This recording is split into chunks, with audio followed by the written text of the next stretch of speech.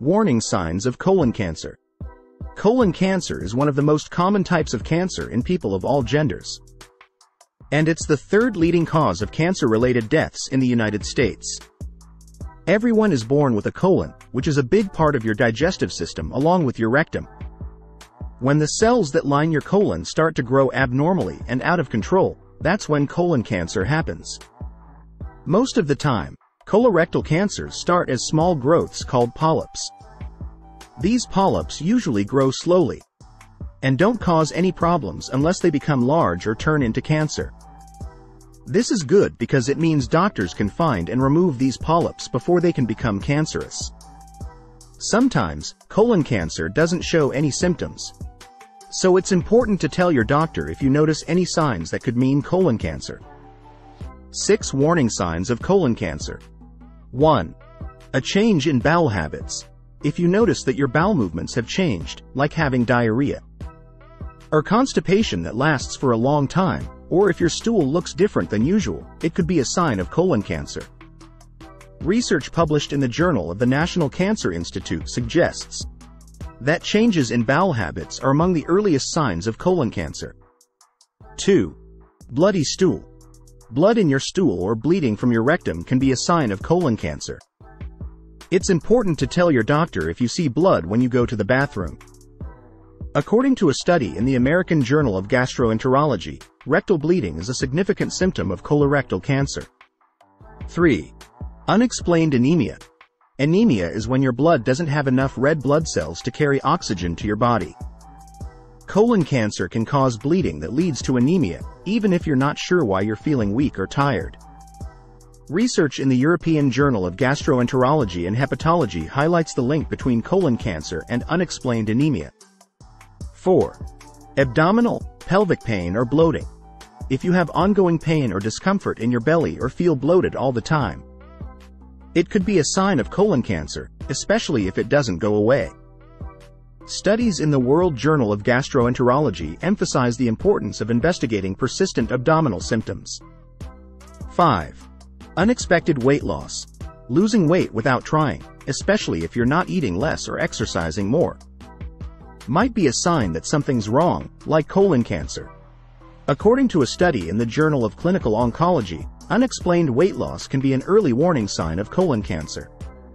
6. Vomiting. Though it's less common, if you're vomiting and it doesn't stop or it happens a lot, especially along with other symptoms, it's important to let your doctor know. Research in the Annals of Oncology suggests that persistent vomiting can occur in advanced stages of colon cancer. How are patients screened for colon cancer? Screening means checking for a disease even if you don't have any symptoms. Doctors use different tests to screen for colon cancer. Colonoscopy. This test looks inside your colon using a special tool with a tiny camera. It's one of the best ways to find and remove polyps before they turn into cancer. Research published in the New England Journal of Medicine confirms that colonoscopy is highly effective for colon cancer screening. Fecal occult blood test, FOBT, or fecal immunochemical test, FIT. These tests check your stool for tiny amounts of blood, which can be a sign of colon cancer. They're simple and can be done at home. A study in JAMA Internal Medicine supports the use of FOBT and FIT for detecting blood in the stool.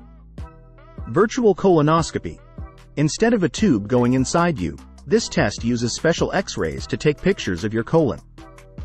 That virtual colonoscopy is a promising alternative to traditional colonoscopy. Flexible sigmoidoscopy. Similar to a colonoscopy but looks at only the lower part of your colon. It's often combined with a FOBT to catch more cancers early. According to a study in JAMA, flexible sigmoidoscopy can significantly reduce the incidence of colorectal cancer. Who is at risk for colon cancer? Some people have a higher chance of getting colon cancer. Age. As you get older, your risk goes up. Most cases of colon cancer are found in people over 50 years old. Research in cancer epidemiology, biomarkers and prevention confirms the age-related increase in colon cancer risk. Family history. If someone in your family has had colon cancer or polyps, your risk is higher too.